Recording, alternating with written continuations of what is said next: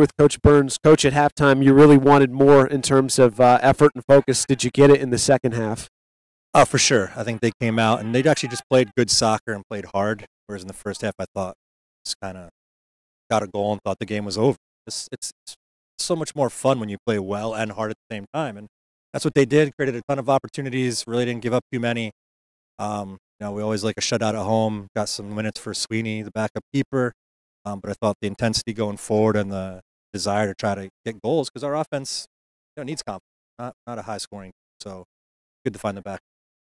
Saturday at York. York lost tonight. You're only 1 point behind them in the standings. This win really makes that game a whole lot bigger, of course.